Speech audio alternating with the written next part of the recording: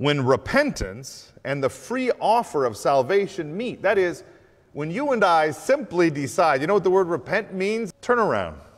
It simply means stop running away from God and turn in the direction of the God who is for you and not against you, who has made that so palpably, visibly obvious in the man Jesus Christ. Turn around. That's it. It isn't get right. It isn't do good stuff. It isn't earn favor. It isn't build a ladder up to heaven. It's none of those things. Turn around. Because behind you, in the opposite direction of your rebellion, is the God who loves you.